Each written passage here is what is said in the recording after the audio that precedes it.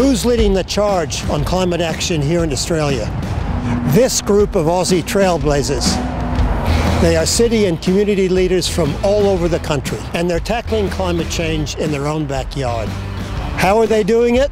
By setting ambitious renewable energy targets, by installing solar and wind farms, by improving energy efficiency throughout the community, and switching to sustainable transport. And at the Climate Council, we've launched a new program to celebrate and accelerate climate action. The Cities Power Partnership gives local government the tools, the connections, and the momentum to get started. They're ramping up local efforts for more renewable energy, and they're joining the global charge to tackle climate change. So who's on board?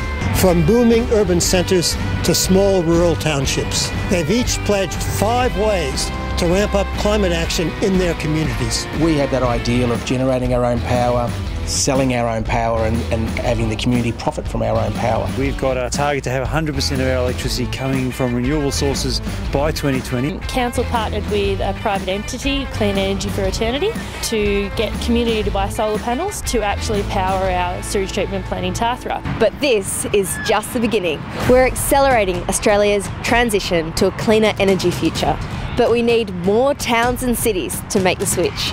We're calling for all mayors, councils and communities across the nation to join the Cities Power Partnership and help to build Australia's energy future.